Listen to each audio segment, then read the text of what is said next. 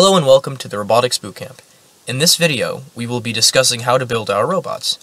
You will be using tools to assemble the VEX squarebot and clawbot. Assembling squarebot.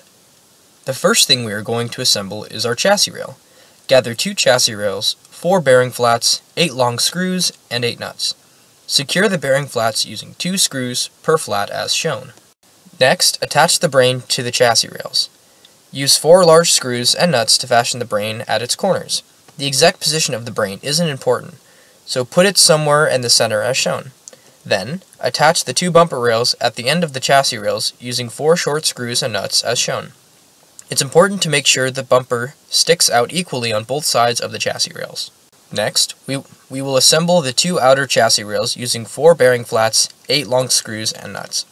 Make sure when fastening the bearing flats, the space for the axles in the outer rails line up with the inner rails. Secure the outer rails to the rest of the assembly at the corners of the bumper rails with 2 short screws and nuts per rail as shown. Next, we will assemble the battery holder frame using 4 2-inch standoffs, 8 short screws, and a panel. Fasten the 4 standoffs at the centers of the outer rails, each 3 holes apart and equal distance from the bumper rails. When fastening, hold the screw in place using your Allen wrench and turn the standoff by hand. Now, secure the panel at the top of the standoff using 4 screws as shown. Fasten the black plastic battery holder to the top of the panel using 2 long screws and nuts. Next, we will attach the motors to the inner chassis rails. You will need 4 small motor screws, 2 motors, 2 motor shafts, and 2 bearing flats. Slide the motor shaft into the motor output slot. Put a bearing flat over the output shaft. Fasten motors to inner drive rail using 2 small motor screws through the bearing flats into the motors as shown. If motor screws stop turning, don't force them any tighter, you're likely bottoming out. The output shaft should stop halfway between the other 2 bearing flats. Next, we will put in the gears and wheels. Slide a shaft between the middle hole in one of the bearing flats. Place a collar on the inner rail side and tighten it in place with an Allen key. Then, place a collar, gear, and a collar, in that order, between the inner and outer rails, and tighten these collars so that the gear is in the center of the rails. Do these steps for the other 2 sets of bearing flats on that side. Then, place a wheel on the outside of the outer rails and fasten it in place with another collar for the corners. Do the same for the other sides. Finally, we will add our can corral. Take a panel and bend it and attach as shown.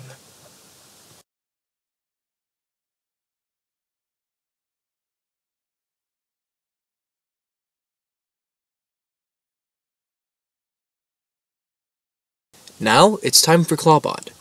Let's begin with the drive base. Assemble the inner and outer chassis rails as you did in the first step in squarebot. Now we are going to add the front bumper plate. Add a chassis bumper mounting the outer chassis rail on the ends of each side, and an inner chassis rail 3 holes from the side as shown. Now, add the back mounting plate. Add another chassis bumper to the back of the robot, but place the bumper plate on the top side of the end of the rail as shown. Now, add the gear and wheel. Slide a shaft between the middle hole in one of the bearing flats. Place a collar on the inner rail side and tighten it in place with an Allen wrench. Then, place a gear on the outside of the outer rail. Do these steps for the other 2 sets of bearing flats on that side. Then place a wheel on the outside of the outer rail and fasten it in place with another collar for the corner. Do the same for the other side. Now it's time for the claw. Take the claw assembly and bolt it to the end of a C-channel. Bolt the other end of the C-channel to the largest gear as shown. Now add the back rails. Fasten 2 chassis rails to the bottom mounting plates with a 4-hole gap between each other, perpendicular with the bottom of the mounting plate. Now, mount a motor on one side, 11 holes up from the bottom of the rails. Now put a shaft into the motor through both rails and place a collar, a 12th tooth gear, a collar, a 12th tooth gear, a collar, in that order, between the inner and outer rails, and tighten the collars so that the gears are the same distance away from each other as the biggest gears are. Finally, we attach the claw arm. Add a shaft where the center of the 84-tooth gear lies and place a collar. the arm assembly, a collar, in that order, between the inner and outer rails, and tighten the collars so that the gears meet up in the same spot.